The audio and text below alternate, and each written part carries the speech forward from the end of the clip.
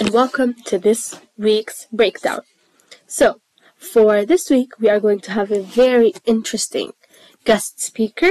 She is going to be coming from Jardane Drugstore. She is a doctor of pharmacy.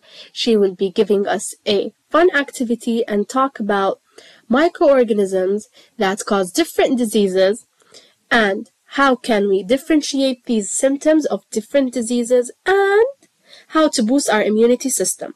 So, I want you all to prepare questions for the guest speaker for her to answer, and I hope that you will find the lecture engaging and fun. So, for this week, we are going to start with the lessons microorganisms or pathogens. We're going to know what does microorganisms mean.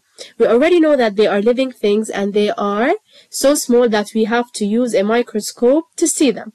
The microorganisms that we are going to talk about are bacteria, fungi, viruses, and protists. For this week, we are going to start with virus and bacteria.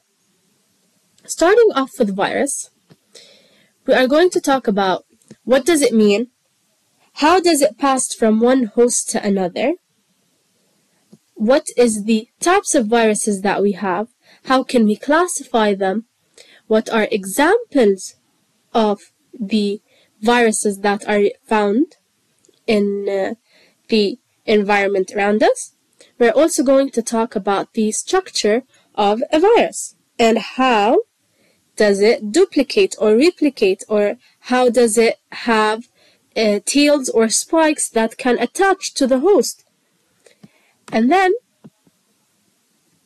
we're going to talk about the viruses and the infectious diseases that they spread around the environment. And then we're going to talk about bacteria and the structure of bacteria. How do they replicate? How do they duplicate? How do they spread from one organism to the other? And then we are going to talk about how do viruses also replicate? How do they make copies of themselves? How do we get infected by them? And then we're going to talk about how can we keep our immune system healthy? This is why the guest speaker is coming this week, because it is aligned with this week's lesson. How are we going to make our body more healthy and avoid these types of pathogens? We are going to talk about epidemics and pandemics.